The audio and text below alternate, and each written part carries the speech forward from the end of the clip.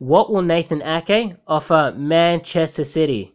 He'll give them some pace in defence, which City were exposed massively in last season. They just couldn't get back quickly on the break, and for the way that City play, they need quick defenders. He won't fix the defence like Van Dijk did at Liverpool, but he'll add a lot. Now, Ake got relegated with Bournemouth last season.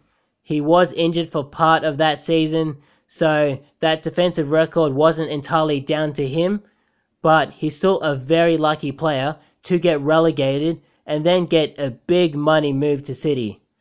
I'm surprised that City paid the £45 million for him, but it probably shows he's a decent player.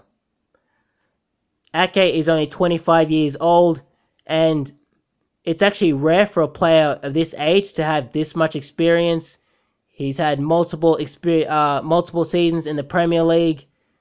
He's not the best defender, but he's only going to get better. That's about it.